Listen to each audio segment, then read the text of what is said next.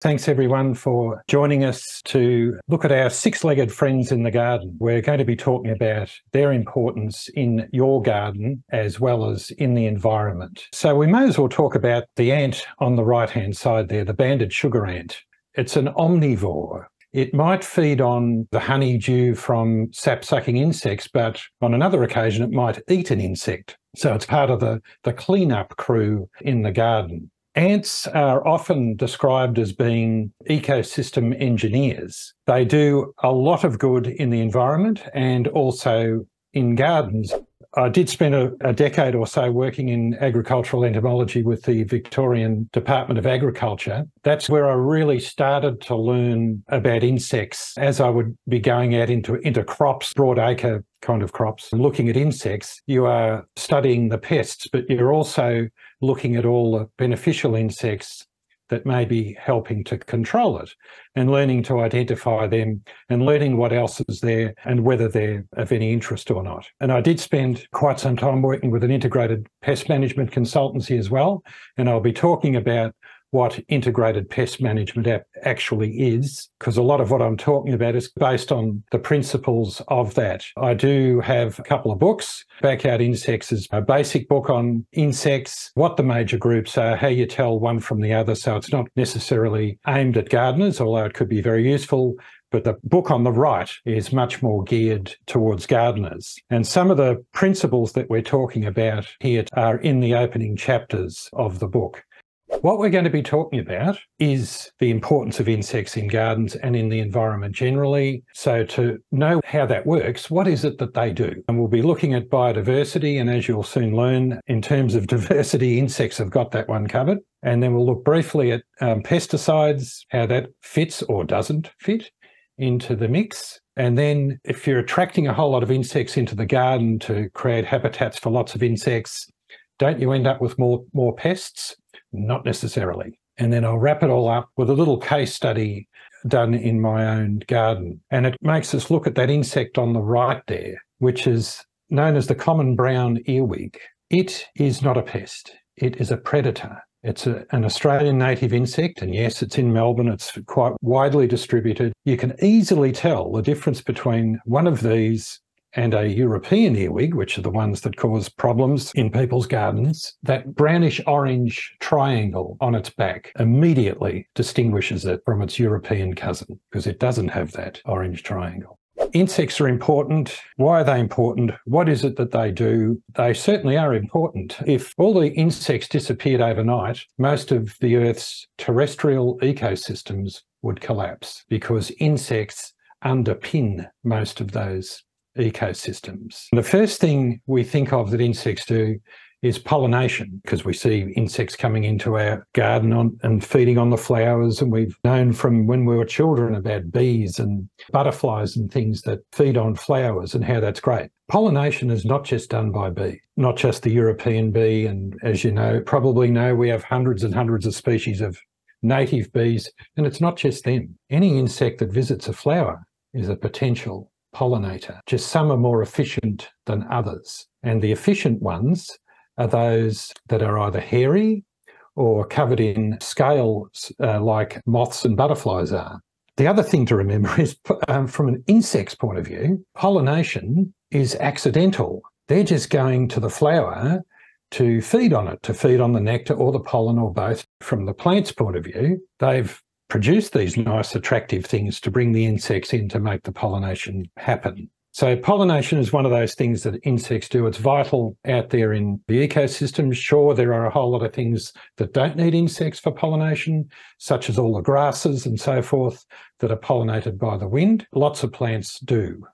Insects are also food for other animals, insect-feeding birds and bats and fish and reptiles and amphibians, and they also feed on each other. So the predators feed on others and so forth. Then you have the parasites that breed in other insects or on them, and so they're part of the food chain. Because there's so many different species of insects, there's about 1 million of them that we know so far, and there's probably about 5 million, you can see why they are so important. There's no other animal that is that diverse and does some of these things, or all of these things. Recycling is another one. Around about now, we'll introduce our bronze cockroach here. This is a native cockroach. This is not one of the ones that you find under your fridge in the house. All of the pest cockroaches are introduced from somewhere else. Native cockroaches are not pests. They're part of the recycling mob, so they're breaking down leaf litter and they're rummaging under things and breaking down other organic matter, so they are desirable rather than things to be feared. There's a whole lot of other insects that do it, help in the recycling. Dung beetles are one. They're burying dung, so they're returning dung produced by mammals, into the soil to recycle the nutrients. You have all the insects in compost bins, nothing to worry about. They're just helping to break it down. Even things like Drosophila, like those little flies, the larvae are just helping break it down. It's all good. And then ants. We've already talked about ants, but this is yet another thing that they do. They're part of the cleanup squad because they carry dead insects back to their nests. So lots and lots of insects are involved in recycling, and beetles that break down dead wood and so forth, and on it goes. So they're very important and desirable in the garden. Seed dispersal is something that insects do, particularly ants. I know some plants drop seeds that have their own little wings and they flutter away from the parent plant. The idea is to get the seeds as far away from the parent plant as possible so it doesn't swamp it. And so in particularly like Australian native plants, there's hundreds and hundreds of species that have a tiny little fatty body known as an elaiosome on the seed, and ants love it. So a native plant like a wattle drops the seeds, the ants come along and they pick up the seeds and they take them back to the nest where they feed on the little fatty body and then dispose of the rubbish, in other words, the seed, down the back of the nest, or they might carry it out of the nest and then bury it under leaf litter. They're not going to leave it lying around the nest because the seed might attract something else that they don't want around. So they're effectively planting the seeds.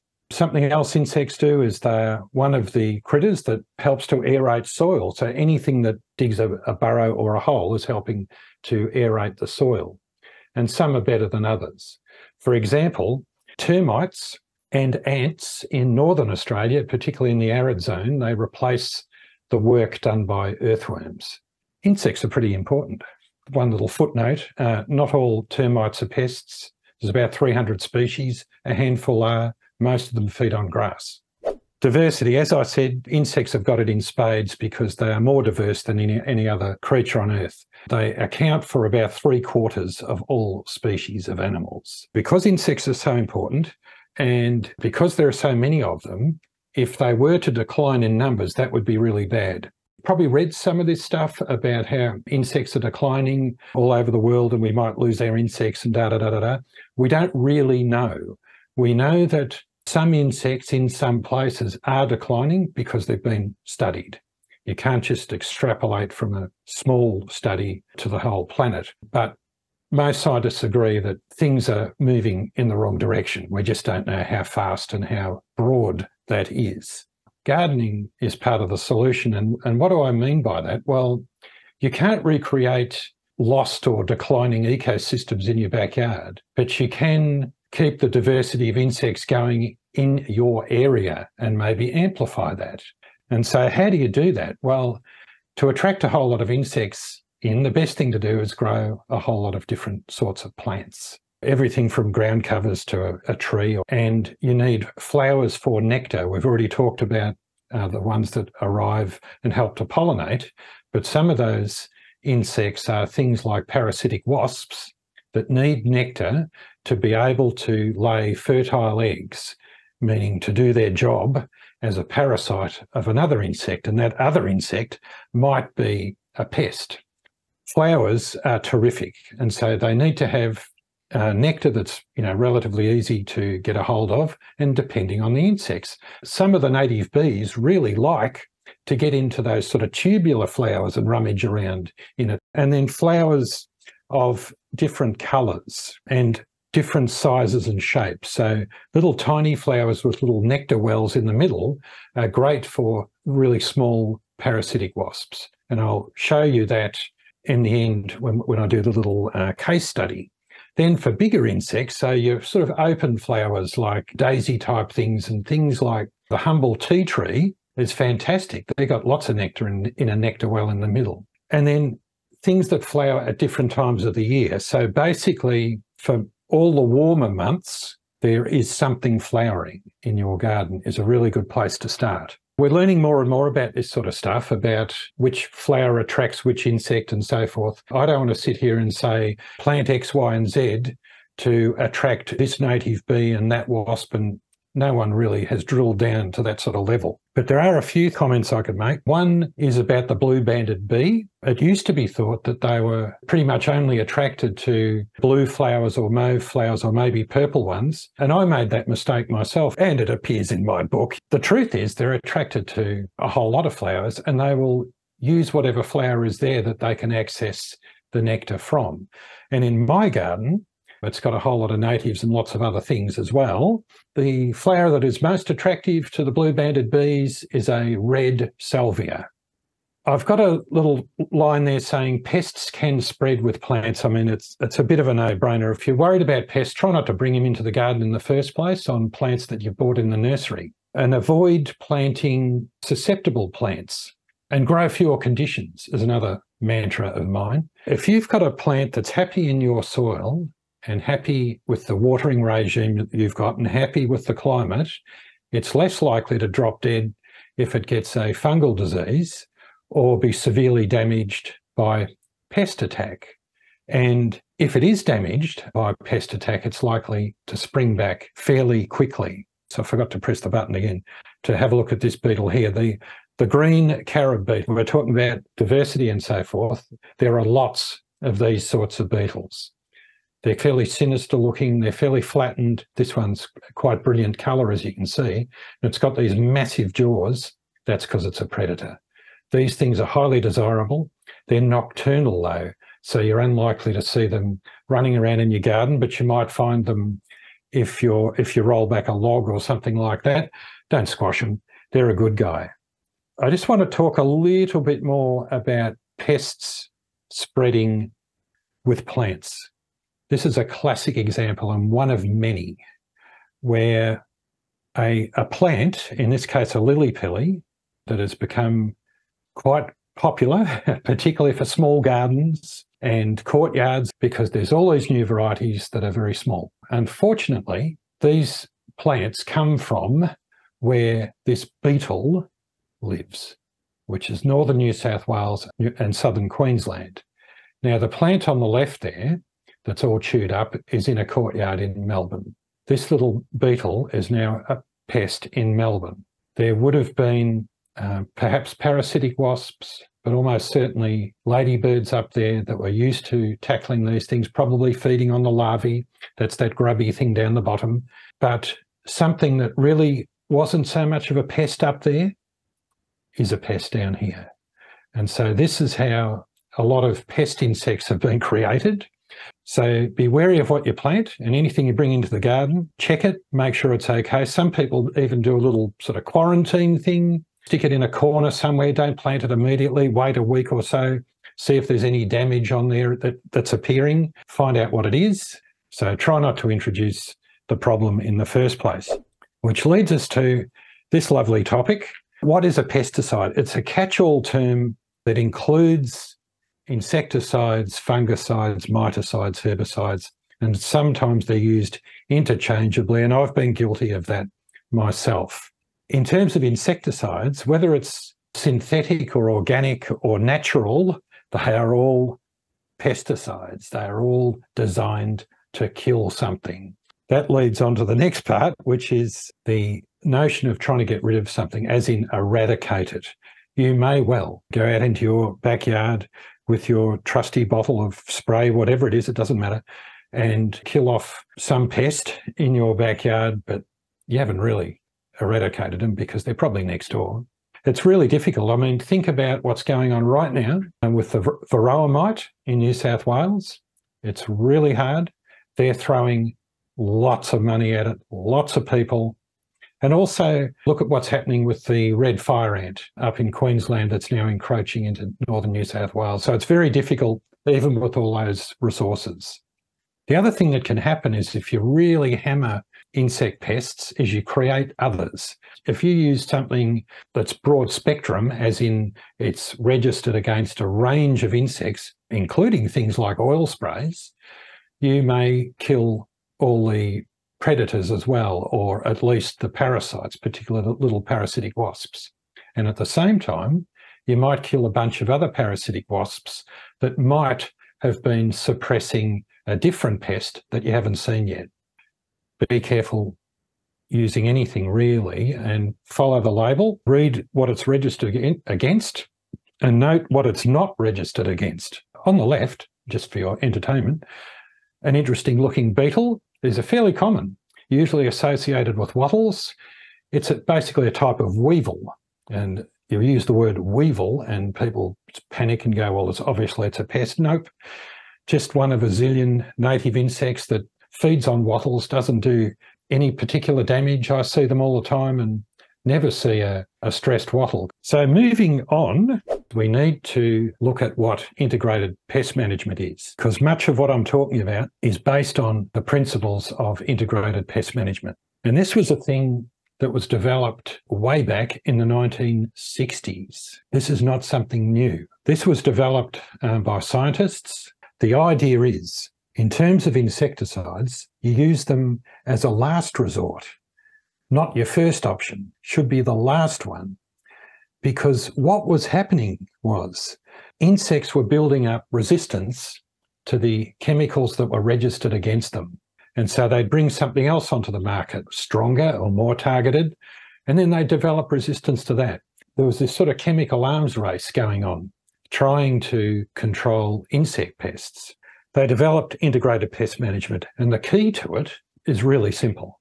Monitoring, going out into your garden and seeing what's going on a regular basis. Now, keen gardeners do that anyway. So you're not suddenly surprised by the back corner that you haven't checked for 3 months and you've gone down there and the plant's half eaten. You would have seen it begin and may be able to do something to stop it in its tracks. Monitoring is key, and I spent years doing that out in these crops and wandering around and seeing what's there, seeing if there's any damage, seeing if I could find any pests, so you'd actively go looking for them, and then seeing if the beneficial insects were there or there was evidence that they were there. And I can show you some evidence in a sec.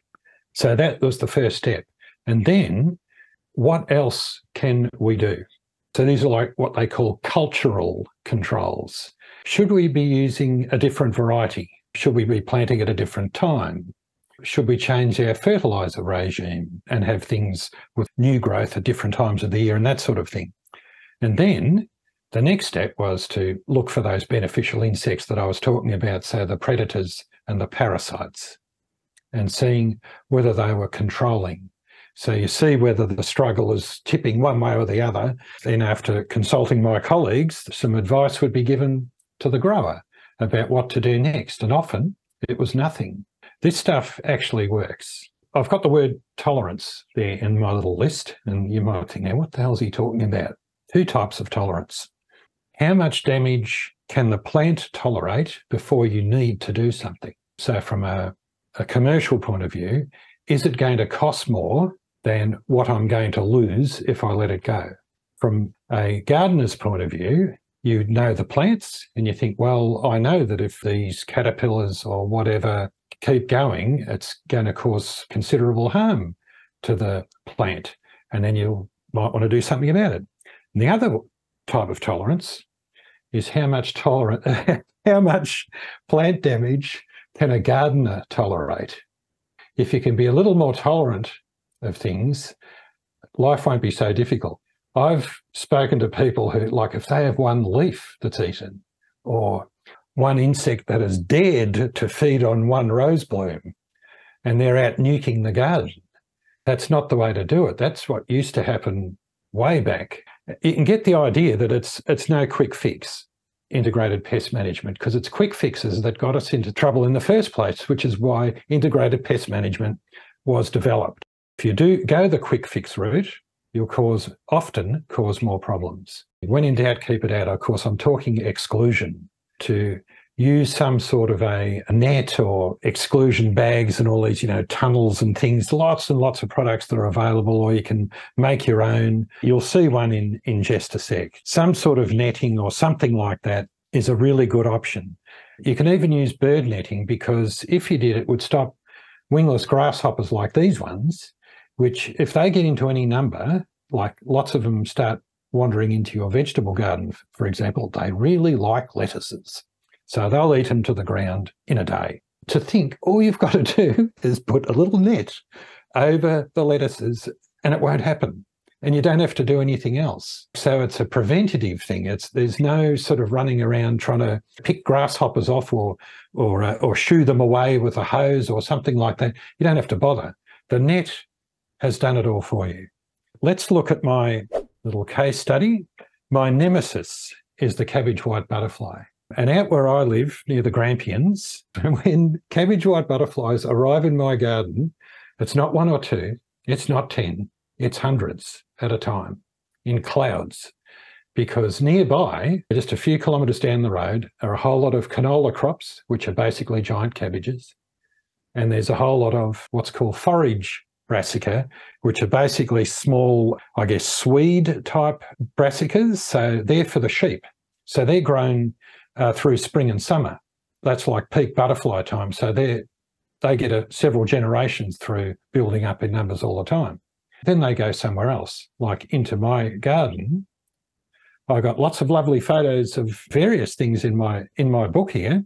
All that came out of my garden one year when I left the net off to see what would happen. So I could get some really lovely photos of caterpillars chewing the hell out of my brassicas. And then, of course, I got all the predators and all the parasites as well. Let's reverse that and put the net back on. And that's all I do. I have these sticks made from bits of old branch that I upturn old pots on, or tubes like these ones. And you keep the net up off the plants because they'll stick their abdomens through that. They can't squeeze through it, but they'll put their abdomen through and lay eggs onto the plants. So make sure there's a nice gap above so that they can't do that. And there it is. Job's done. I'm keeping my nemesis out of that little patch and my brassicas are safe, except aphids can get through. So they get through and they start breeding. But of course, the mesh is big enough to let the parasites through. And that's what happens. On the right, you can see a parasitized aphid. It is now dead. It is called an aphid mummy.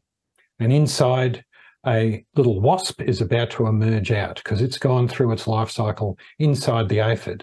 And if you look at some of those other aphids there, they look suspiciously enlarged. They've probably got wasp larvae developing inside.